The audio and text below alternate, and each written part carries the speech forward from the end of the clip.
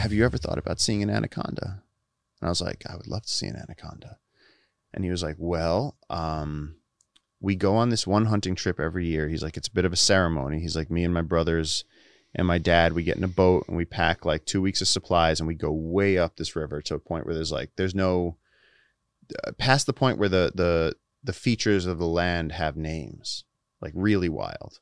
And he was like, but every time we go there, he's like, as you're going up the river, he's like, we see anacondas on the side. And so he's like, do you want to come? And so I went to his parents' house to meet his brothers. And at this time he was introducing me to them. And these are the people who become my life friends. But it was like, we had a meeting and they said, yeah, join us. We went on this expedition. And like the first thing we found was this like 13-foot huge female anaconda. And I just jumped out of the boat, grabbed it by the head. It wrapped around my arms.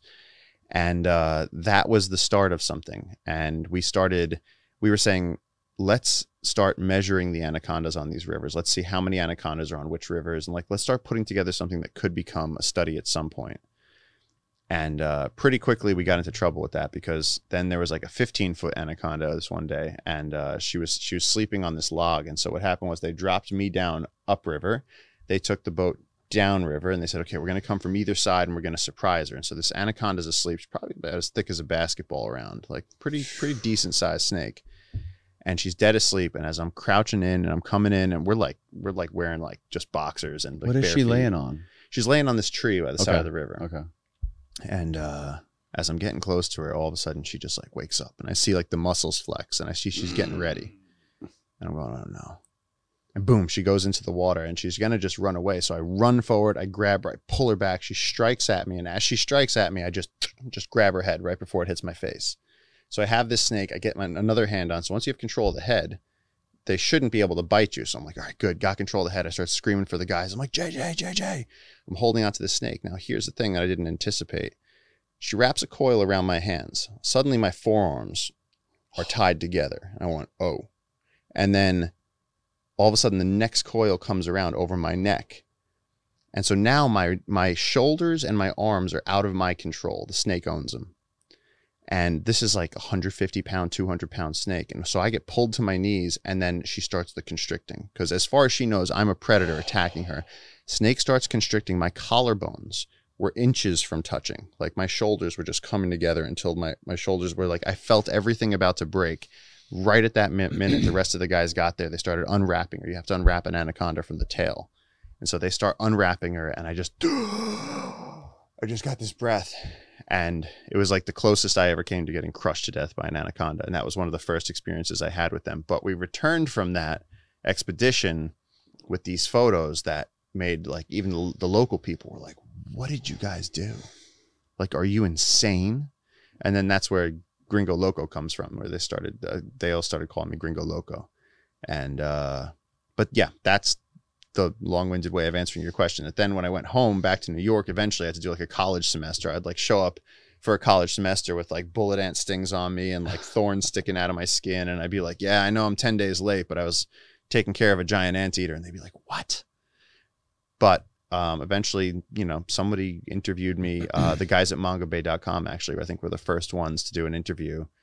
And it was anacondas and floating forests, the secrets of the Amazon. And it was just like this thing. And then ever since then, it's just been this, people were just, you know, kind of just like, you're the anaconda guy. And then that started that. But it was like, that was just, you know, at the time we were just barefoot dipshits with, you know, a machete in the jungle. We didn't have a plan. We didn't know what we were doing. I was just trying to like make up for all the time I felt like school had stolen from me. I just wanted to go live a life and have fun and have adventures. It wasn't until later that, you know, the whole protecting the forest thing came around. When you went down there, I find it fascinating that they thought you were a psycho for being so obsessed with the snakes, because I don't think, are those guys, how do they feel? They're not trying to like touch or catch snakes. They don't want anything to do with snakes, right? No, God, no. I feel like it's something that's ingrained in human DNA, that we are just inherently terrified of fucking snakes. That's a weird question. I've always wondered about it, because so many people are so scared of snakes. But two things. One, if you take a child and you show them a snake, and I'm talking, I've done this with like nieces, nephews, my friends' kids, where we'll be out on a hike and we'll find like a big black rat snake, a snake that cannot hurt you if it tried, but it's big and it looks scary. get the kid over and you pick up the snake. And a lot of times you don't even need to hold him by the head. You say, you could touch the tail. And the kid's like, really? That's amazing. And they touch the tail. And there's no fear.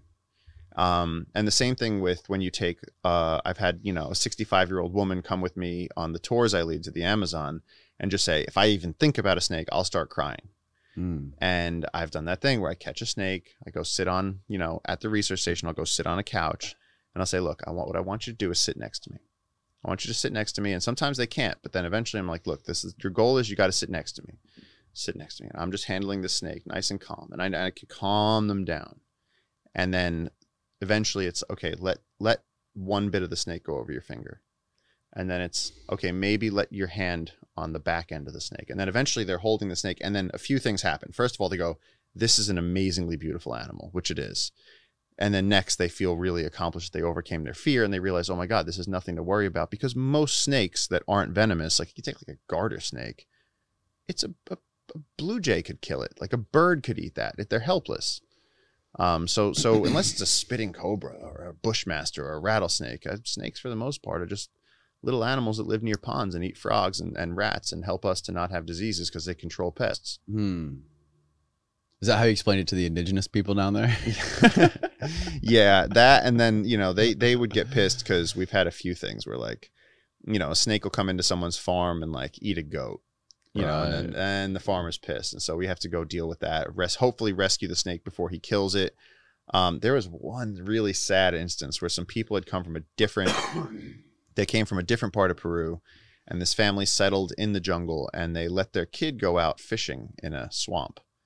And I think he was like a 9-year-old kid, and he was sitting there fishing in the swamp, which, Anaconda grabbed him by the leg, wrapped him up and killed him, and then started to eat him. And it was almost over his knees. It went from the head over the knees. And then the family showed up and saw it, and they all started beating the snake and they thought they could rescue the kid. But by the time a snake is swallowing you, you're dead. They've crushed most of the bones in your body. Right. So that was very sad because they didn't understand that there's dangerous things out there in the jungle. And so like anacondas are not man-eaters, but once in a while, deer are vegetarians, but in the thick of winter, they have been known to eat a baby bird in the spring. It's like whatever calories you can find in nature. What is an anaconda's preferred food? Oh, capybara, caiman, birds, fish. And so the crazy really, like crocodiles? Oh yeah. Fuck yeah. So in the Amazon, anacondas are unique because most species have like a level that they exist in. So you take like a cat, like a jaguar, is going after like deer and wild boar and things like that. An anaconda is born at like 2 feet, and they're live birth. They're not in eggs. So they're born at like 2 feet long, little thing, just like a thick cigar. This is a little snake though, that again, like a heron could walk up to this snake, peck it on the head, swallow it. So they're food for other species. The baby caiman are born around the same time of the year. And so the anaconda and the baby caiman, these little crocs, are facing off. So who can eat who? And it's sort of this like arms race, who can grow. And that's why anacondas grow quickly. But what you get with anacondas is that a baby anaconda is starting off with like fish and bugs and frogs. And then it goes up to like shorebirds, like the herons and the crocs. And then it's going up to like paca and rabbits and all these other things. And then at the top of, when you get a full grown, 20-foot anaconda, 26-foot anaconda, you're talking about they could eat tapirs. They could eat something the size of a cow. They could eat a human. They could eat a jaguar. They could eat whatever they want. They're an apex predator. So they have this outsized influence on the ecosystem they're in as an apex predator. So they're really a unique species, like in that regard.